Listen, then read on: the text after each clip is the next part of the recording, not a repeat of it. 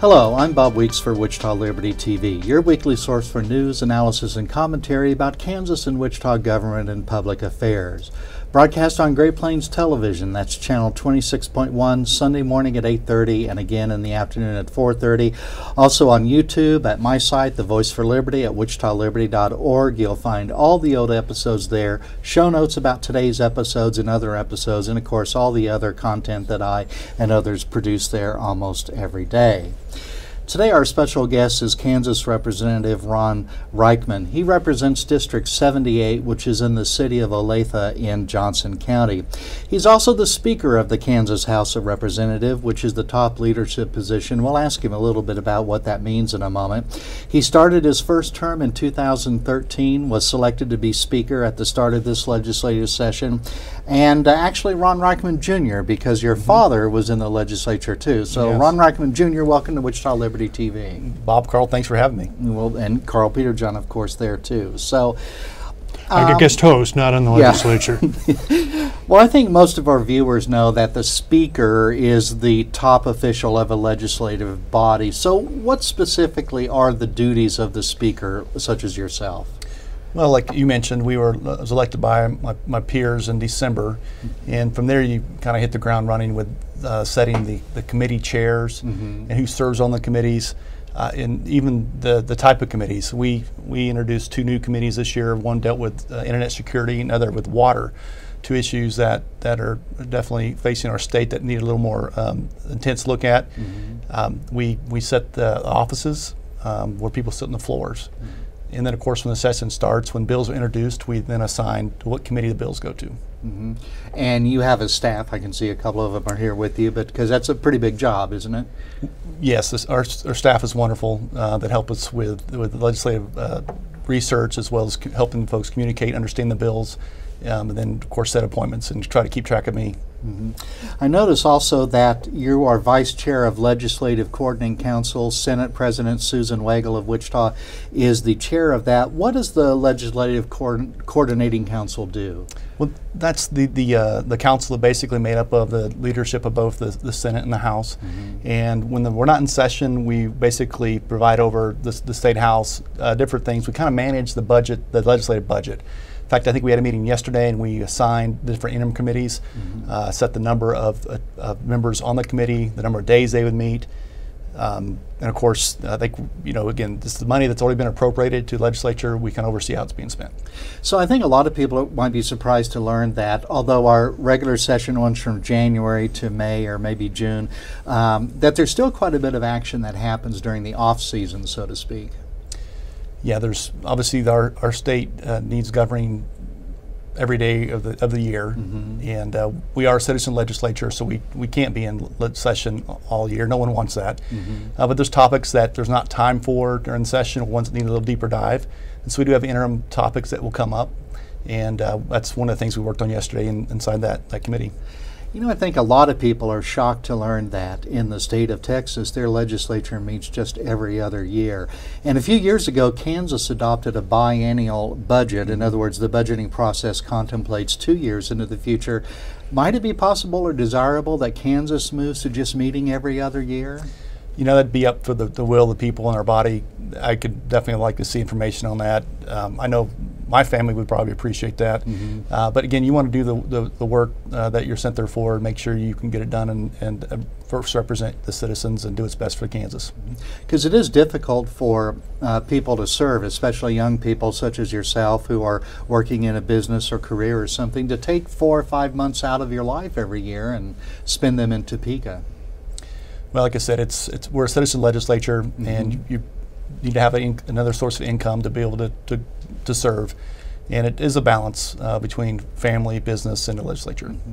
We have going to have a new governor pretty soon, I think. Lieutenant Governor Jeff Collier as Sam Brownback when he gets confirmed to be in his new ambassadorship. Do you have any idea how Lieutenant Governor Collier might be different than Governor Brownback, and how relationship with the legislature might be different? Well, Lieutenant Governor Collier, he was a legislature. He was both served in the House and the Senate, so he's very familiar with the building. He has a different set of life experiences, with his work as a surgeon and his humanitarian work overseas. He'll have a different maybe the look and lens to view things from. I'm looking forward to serving with him and working alongside him. And you know, he spoke, Karl, at the Wichita Pachyderm Club a couple weeks ago. Lieutenant Governor Collier did, and after that, people came up to me and said, you know, it doesn't sound like he's planning to run again in 2018. But then, I think a few days later, he did officially announce that he will be a candidate next year. Absolutely. And do you see a focus on medical issues? Because he played a large role in the Medicaid reform, and I would like to get your take on that. But we were about to run out of time for this segment, so let's ask Speaker Ryckman save that for the next one. Answer that for the next segment. Thanks for helping me there, Karl. So we'll be back in just a moment for another segment of Wichita Liberty TV.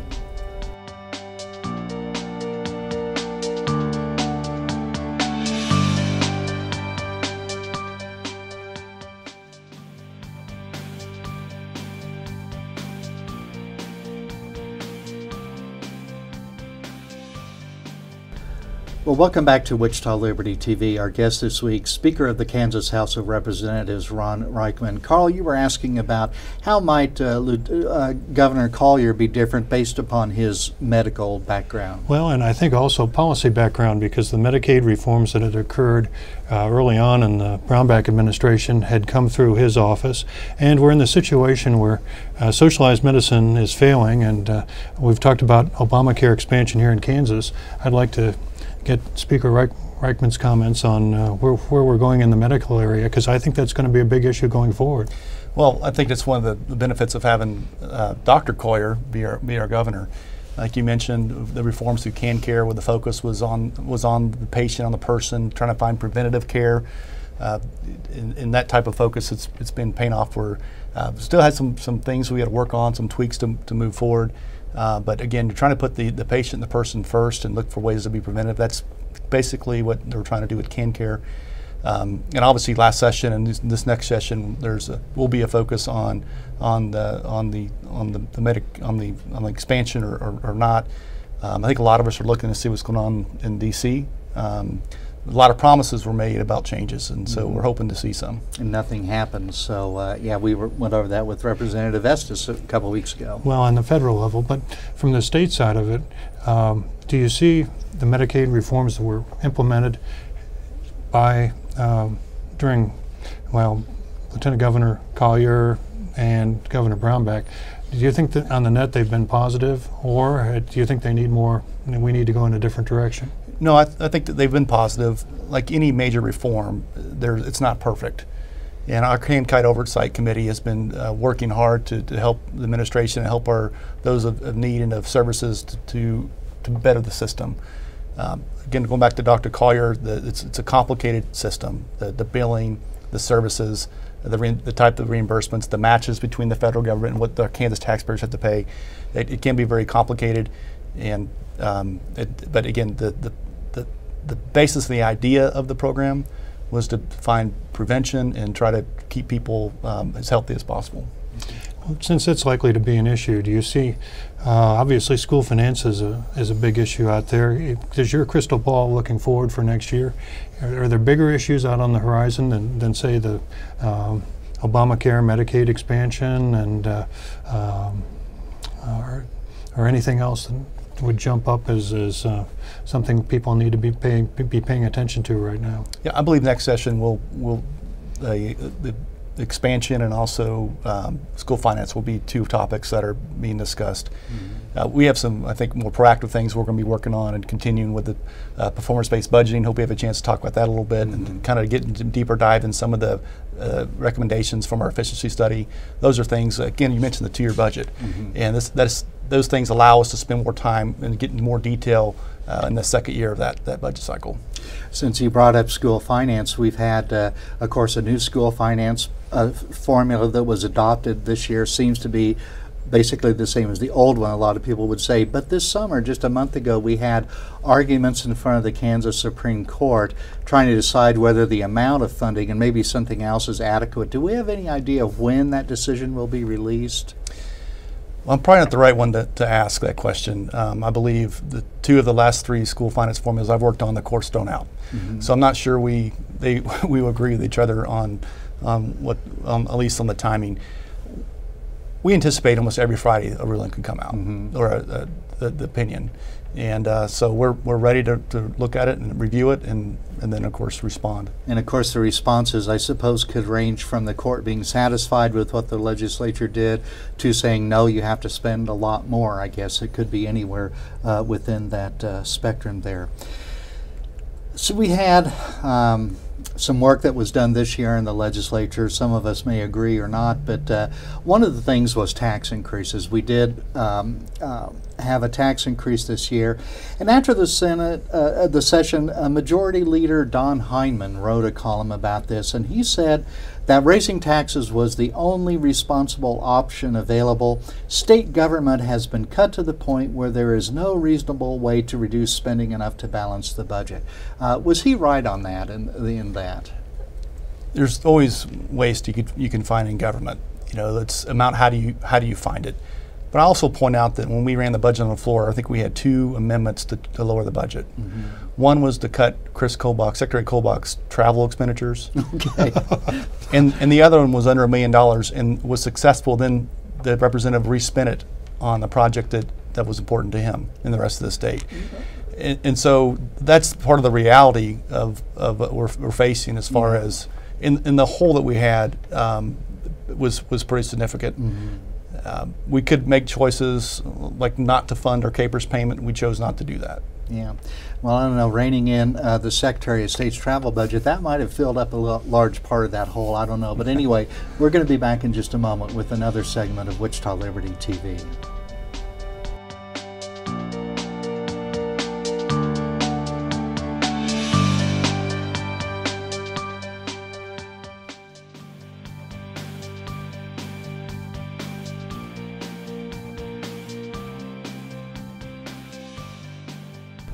Welcome back to Wichita Liberty TV. I'm Bob Weeks with our guest, Kansas Speaker of the House Ron Ryckman, and Karl Peterjohn, our co-host here. So, yeah, very difficult to cut government spending. There was, I know, a proposal that came out of the efficiency study that the governor had in his budget proposal, I believe, saving about $47 million in general fund spending if we were to reform the way that Kansas school employees obtained their health insurance, I believe. But that did not pass. Why? That seems like something people are saying, why can't we get things like that done? Yeah, I think it's one of the recommendations that came from the A&M study, and the implementation is we're still working through it. The governor put it in his budget a year too soon. Wasn't practical to implement that quickly. We had our own auditors. We've had them spend some time on it, the legislative post audit, where they came in and kind of took the A&M recommendation and broke it down to see what's possible and what we can do. From that, the House passed additional study that can happen and put a work group together. Some of the people inside the school districts and some of the taxpayers together to say, how can we make this a reality? It's a recommendation that a lot of the schools are giving some pushback because they control how they have their own education.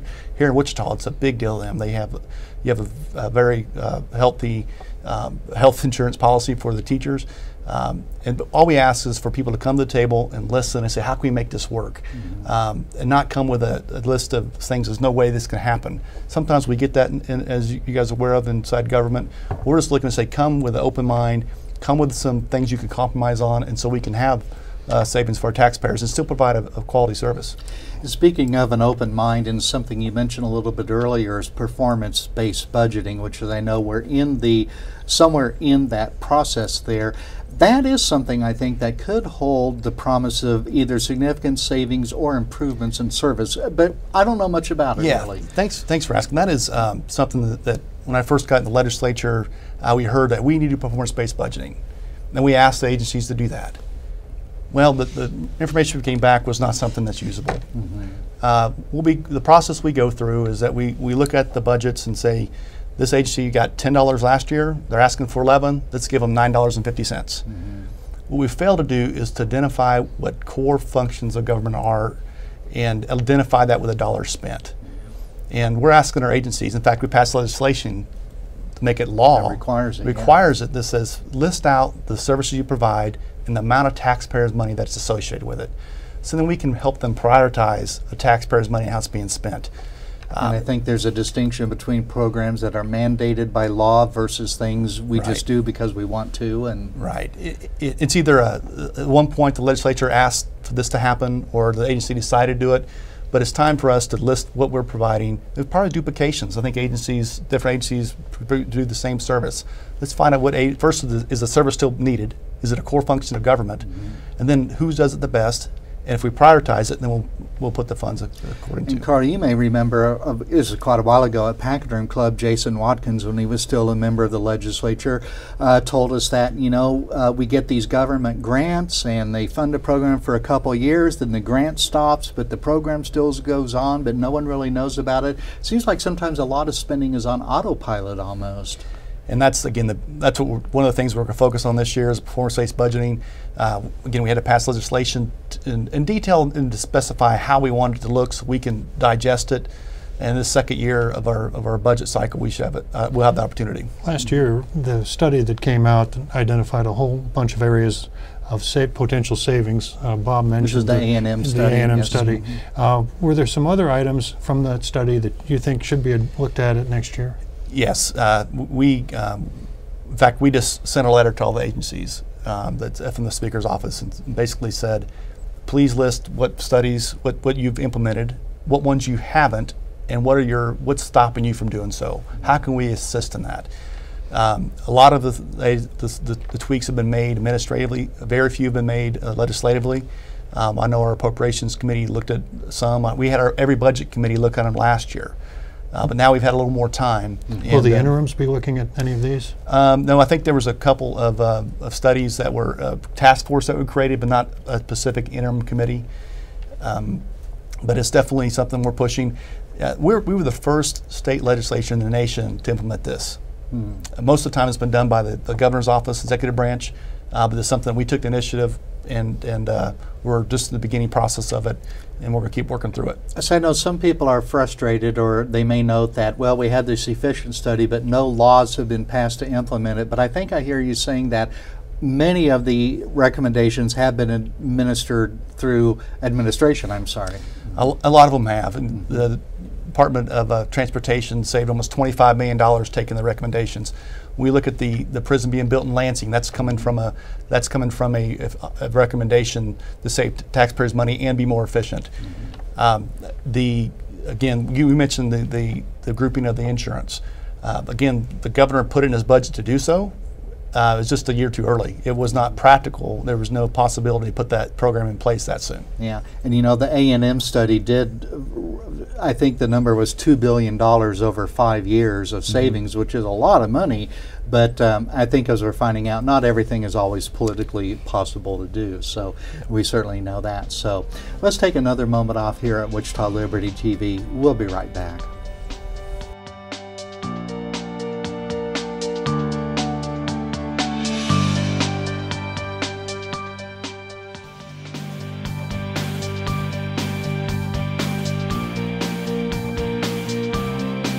Well, welcome back again to Wichita Liberty TV. I'm Bob Weeks, co-host Karl Peterjohn, our guest, Kansas Speaker of the House, Ron Ryckman. So, Speaker Ryckman, you mentioned a moment ago prisons.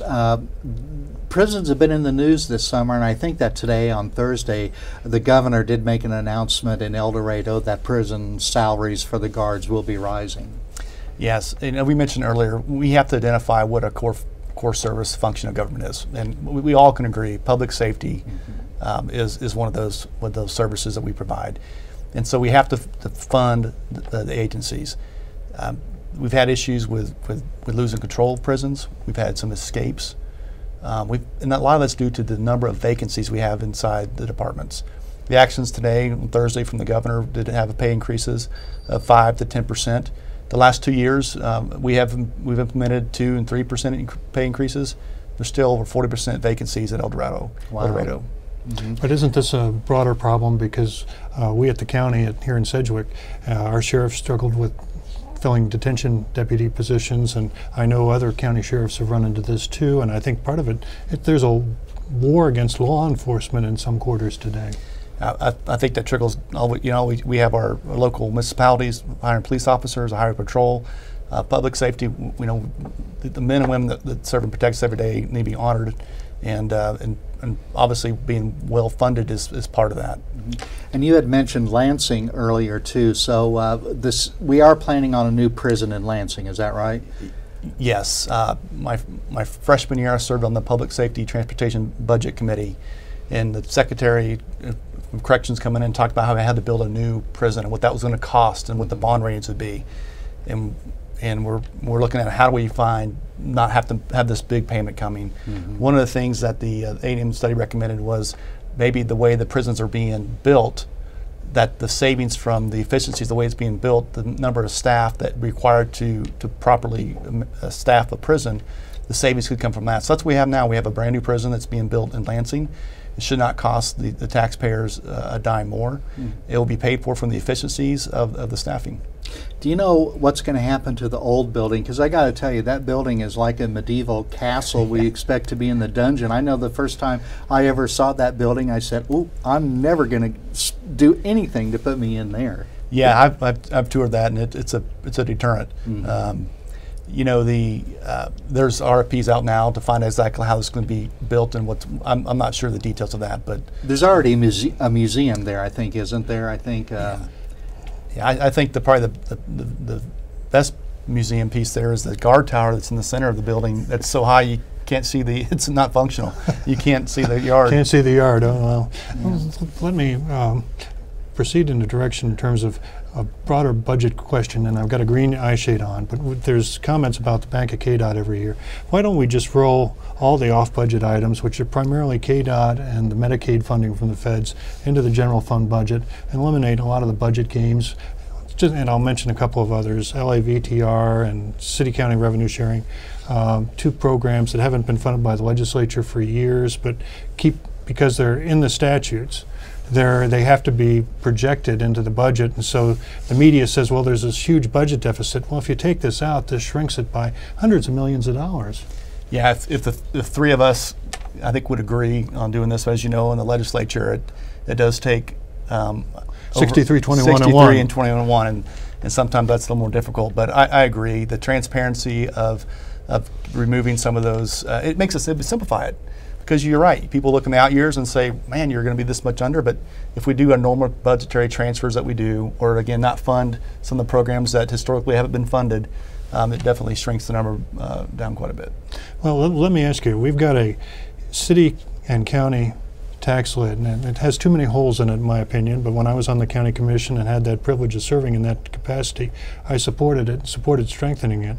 But why shouldn't we have this included with other governmental bodies in Kansas like they do in Missouri, Oklahoma, and Colorado? Well, again, the purpose of the tax lid is to bring transparency, and you have let the citizens say this is what your money's been spent on. I know, at least where I'm from, Johnson County, we had fairly large property tax increases, and with that, I'm not for sure that the municipalities met up against the lids.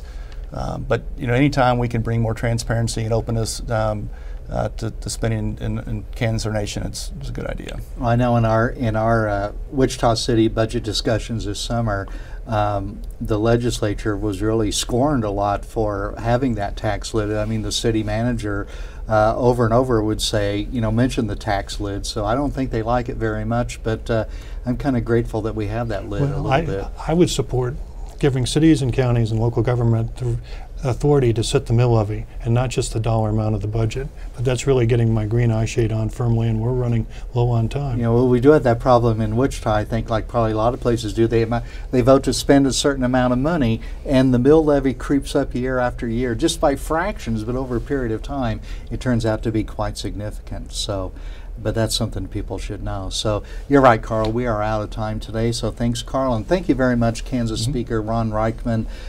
Good luck next year in the legislature with the new governor, and hopefully we'll get more stuff done. And that's it again for Wichita Liberty TV this week. Thanks for watching, and we'll be back next week.